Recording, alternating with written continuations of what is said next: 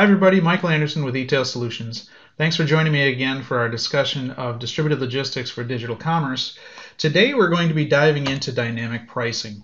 And if this is the first time you're joining us, I want to point out the fact that this is actually part 6 of an 8-part series where we're going to dive into distributed logistics and understand the high-level components of what allows distributed logistics to be such a game changer for digital commerce. I would encourage you, if you haven't done so already, to go back and watch the previous episodes, as they will provide a lot of context for some of the things that we're going to discuss today. So let's dive in.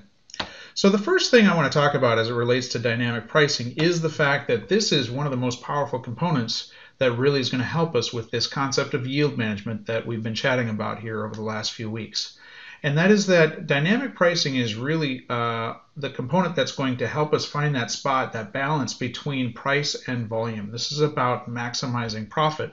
You know, there's no point in denying it. We're in this business because we're trying to drive profit.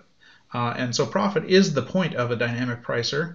And that means that we've got to be able to understand all of the different cost components that go into this, because if we're going to figure out how to drive profit, we have to know what that cost is to deliver that product. And there's a lot more to that than you might think. The next component is you have to be able to understand relevant market conditions, and a dynamic pricing engine has to be able to respond to those conditions. And you have to be able to react when one of those market conditions dictates that a change needs to be made. So let's dive into these three components here and talk about understanding costs first and foremost. Knowing and staying up to date with all of your cost components is absolutely critical. So that means that we've got to be able to understand item costs. That sounds very, very simple, but in reality, you may actually have different sources of inventory available. And not only could those different sources have different item costs, they could have different shipping costs, right? So even if it's the same product, it might cost you different amounts to ship from your own warehouse versus a 3PL versus drop shipping that from somebody else, right? So your dynamic pricing engine needs to be fulfillment method aware. It needs to know when an order happens, how am I likely to fulfill this, in order to be able to understand how to set your floor price in the first place. You need to be able to take into consideration sales channel commissions, right? There are different commission tiers across all the major marketplaces, or maybe perhaps you have a relationship with a first-party drop shipping type of internet retailer and you're paying them a commission. You have to understand what those cost components are on the sales channel side. You need to be able to understand what your packaging costs. Are you going to include any overhead costs? Those types of things. And all of this really means, it comes back to this point that we've been making since day one here, is that having a single source of truth and understanding how the demand channels interact with the supply channels is really, really important as it relates to understanding what this floor price needs to be. Now, also setting your floor price means you have to understand what is that minimum amount of profit that I need, which brings us to the topic of gross profit margins. And I want to take a moment and just pause and talk about this because it's very, very important to understand what you feel as a business your overall gross profit margin needs to be. You have all of the things that are not related to a particular sale. You've got your payroll, you've got your rent expense, you've got your utilities, etc. As it relates to selling, you might have long-term storage costs that aren't related to a line item, but it's still an expense of having a product somewhere, right? You have to know and understand your financials well enough to be able to know what is my minimum gross profit, because when you set a floor price, and I'll just put a very, very simple example here on the screen, when you set that floor price, you're going to need to take the item cost into consideration. What is your shipping cost? Ultimately, at some point in the equation, you need to determine what is the minimum amount of profit that I want.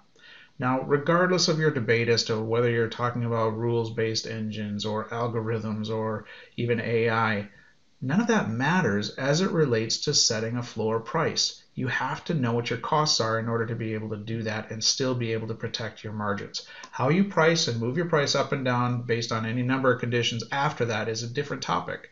Knowing what your floor price is means you have to know your costs, and you also have to know what's your minimum acceptable gross profit margin in order to be able to set that price.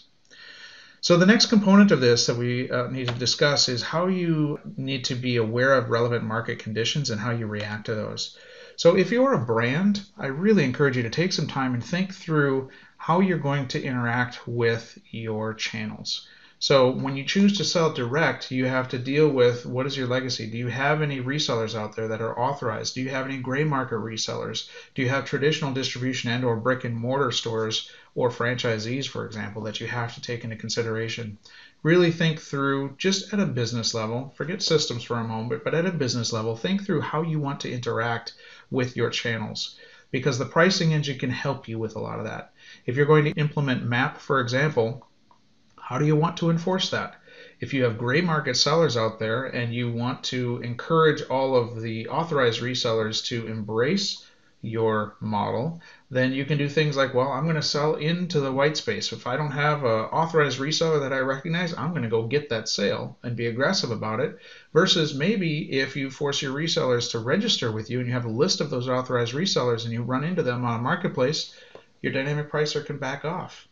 Right? So a pricing engine can be very, very powerful in helping you implement and support your channel strategies. So if you're a brand, you want to think through those things. You want to think about how you want to deal with competition if you're going to run into it at all as well. You have to think about things like a market condition could be your stock movement. Are you achieving the velocity that you feel that you need? Is your stock getting old and therefore you have to be concerned about long-term storage fees at either a 3PL or FBA, for example, with Amazon? What is your overall availability? Do you want that to actually be a condition that causes you to raise or lower your price? And then you can also take into consideration leveraging some of the market conditions and the normalized catalogs on a place like Amazon, for example, to actually drive your price on other channels up and down, right? Do what's called channel relative pricing. A lot of different market conditions to be aware of, and it's really interesting here because all of those different market conditions can be used as inputs to adjust your price, which brings us to the topic of triggers. Now, triggers, the best way to think of them is that regardless of what's going on in the market and so forth, you've published a price. Okay, so the sales channel is aware of a price. Now, something has to impact and make a decision to tell your system it's time to resubmit a new price. Right? How you calculate it and all that stuff happens in the engine, but just the trigger of when do I reprice can be affected by a lot of different conditions. So that might be a cost change. The item cost itself has changed, so therefore your floor formula has changed, and now you need to move your price up and down. It could be that the competitive environment has changed, so via the subscription API, for example, on Amazon, or you can do this on Walmart and maybe a couple of other channels. What is a competitive environment, and should that trigger a change in my price? Maybe your velocity is not right. You need to sell through a certain number of units and your velocity per day is not where it needs to be, or your stock age is getting old, is the example I used before, and you need to move through more inventory a lot faster. Or maybe you just want to have a certain competitive strategy and you want to seek the buy box, or you want to seek a certain market condition. You can do those types of things as well. A few final points on these concepts in repricing that I want to touch on. Dynamic pricing is really by definition automation, and automation is nothing more than data-driven decisions. What that means is that data integrity is paramount. All of these concepts we've talked about in terms of normalizing at the master SKU and that base unit of measure, it absolutely matters. And if you don't do that stuff first, you probably shouldn't be touching a dynamic pricing engine like this, because quite frankly it could just dig a deeper hole for you that much faster.